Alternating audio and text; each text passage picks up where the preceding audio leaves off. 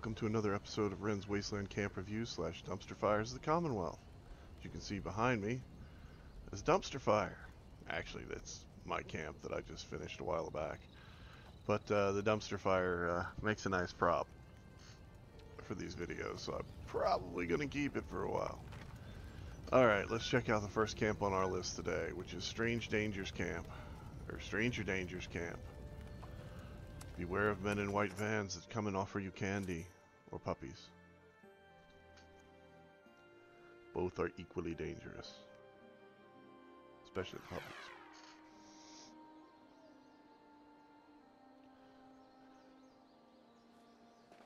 Alright, give it a second to move. Well, I'll be. Alright, so this one is up above. Let me show you on the map. This is the Gorge Junkyard, and as you can see, they have both of the resource nodes active, which is nice, because it's a lot of material to process. They have a greenhouse, which, in keeping with the fact that they've actually built a building that is a house, that's actually kind of cool. It's not one of those where I just set out my plants on the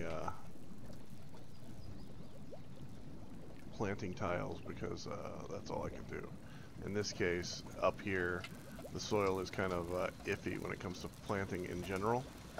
So this is, if you got something you desperately want to make sure you get, this is the best way to get it at this location. Because you're sitting on top of a large rock. Now, in their entryway, you have the beautiful 2 stairs going up in a room that is filled to the brim with all their working items in their shop. Up here, you've got the pipe organs, some displays of items they've collected, one hell of a view, and their ally. It's not a bad little layout as far as like building layouts go. It's actually pretty well done. The only knock I've got is there's no bathroom that I can find that's visual. Well, my mistake. My mistake. They even have the gold toilet out. That is like a bonus point. So they're already up to 2 points. 3 points if you count that they made their shelter look like it actually goes into the wall.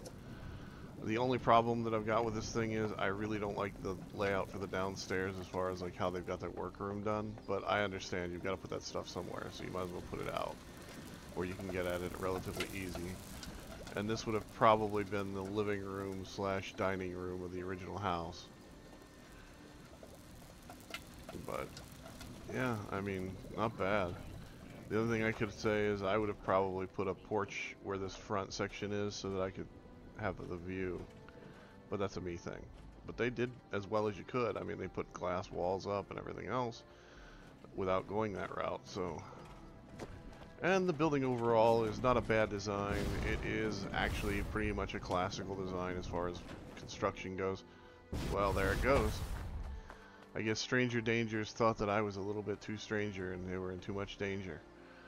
But on a scale of 1 to 10, even though the house just disappeared, I'm still going to give it a 7. It was a nice place, well done. The only thing that I have issues with is some of the aesthetic choices. But still, it's better than a lot of places that you visit. We'll go down here and we'll check out CCZ0608's camp.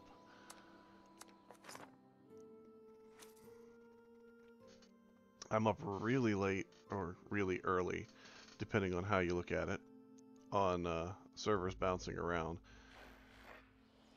Filming, that's usually when I do a lot of my filming, unless it's right after I've played for a few hours. I'm going to come across some camps that I think need to be filmed. Let's see what this one's got. It's got the water purifiers right out here. And let's see here. Yep, they're not locked. Well, they're not locked anymore.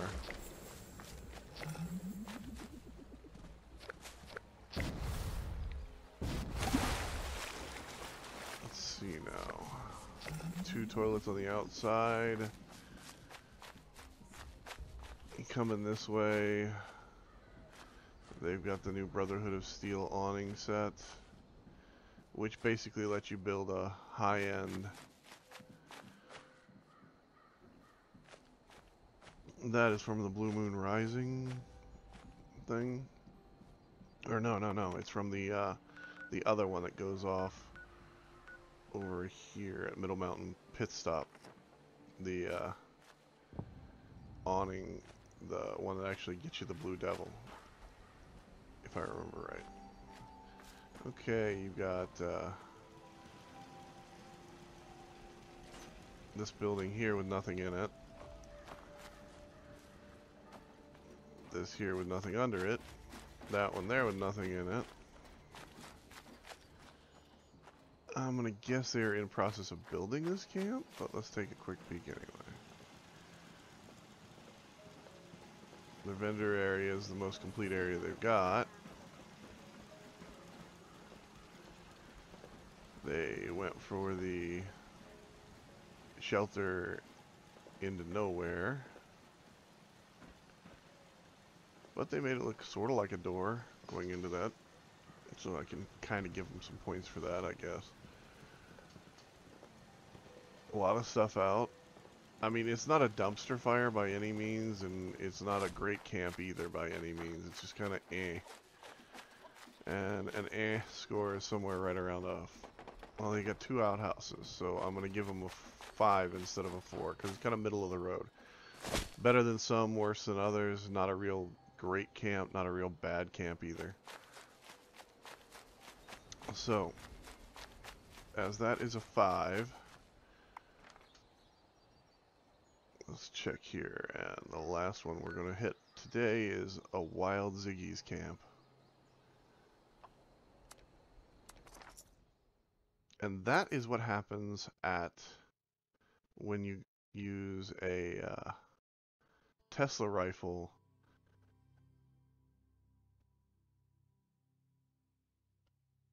at the Moonshine event.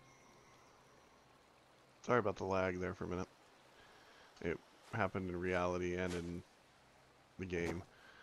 But yeah, that picture is what happens whenever you use a Tesla rifle at the Moonshine event. It kind of does all the chain thing.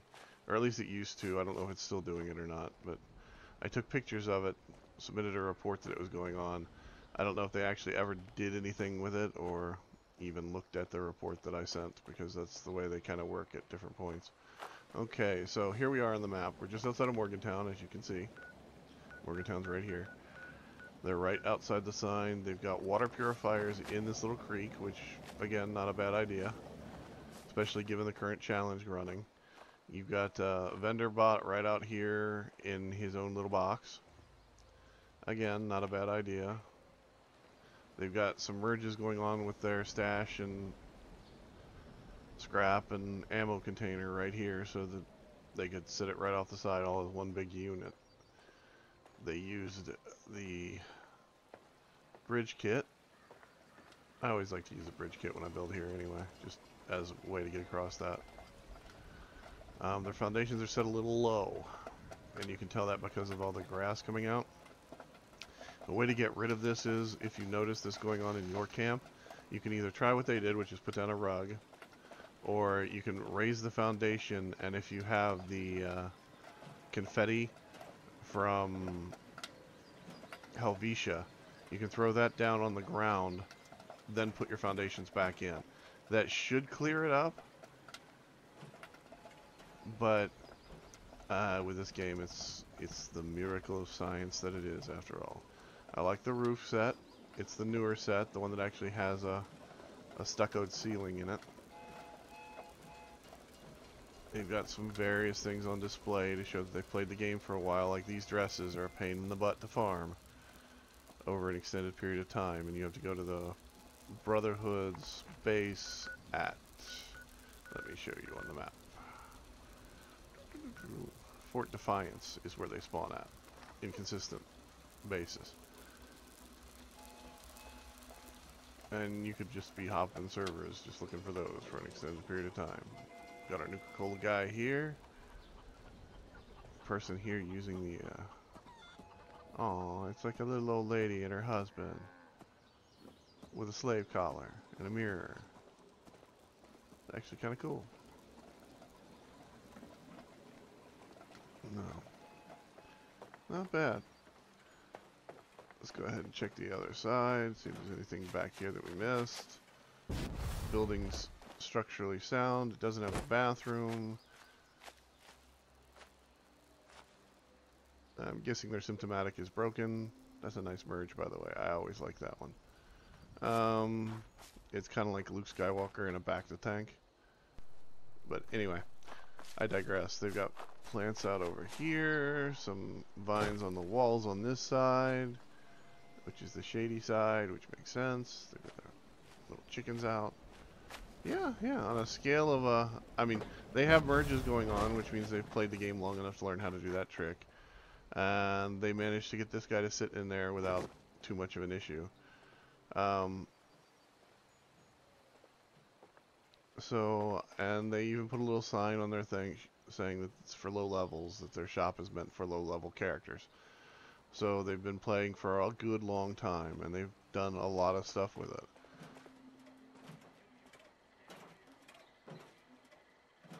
So I would go as far as to give this one a good solid 7 as well. So that's 2 7s and a 5.